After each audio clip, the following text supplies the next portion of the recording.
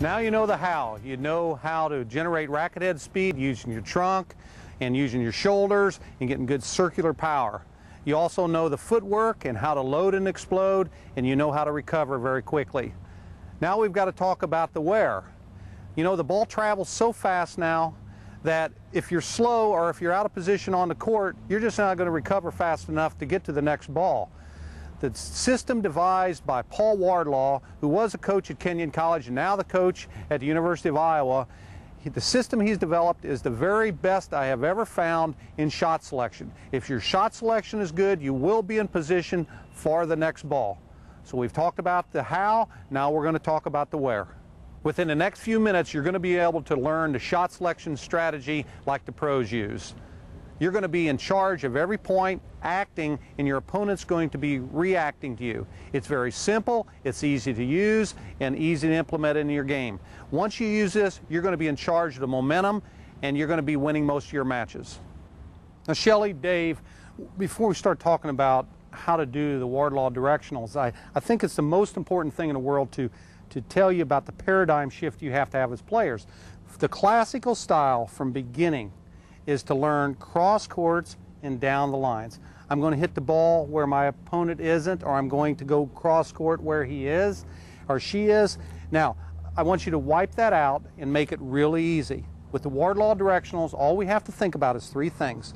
Is it an inside ball? Is it an outside ball? Is it a 90-degree change of direction?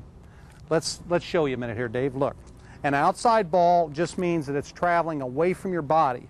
Now, Dave, you see this ball? It's coming in this direction, like an outside pitch. It's coming away from your body.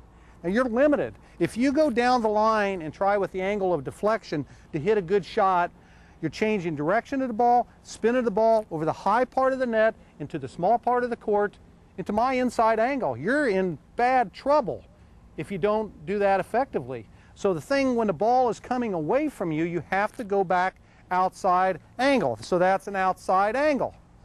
And that's basically all you do with a cross court. We know that when we get a cross court, we have to go cross court unless it's a weaker ball. But that's an outside angle now, not a cross court.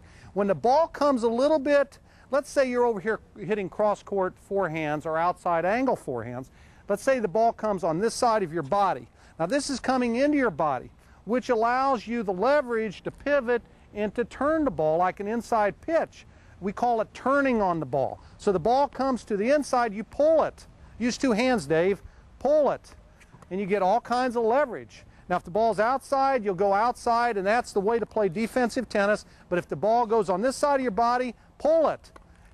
And you turn on the ball, and that's an inside angle ball. That's what we're trying to create, are inside balls. That's how you open up the court, and that's how you get control of the point.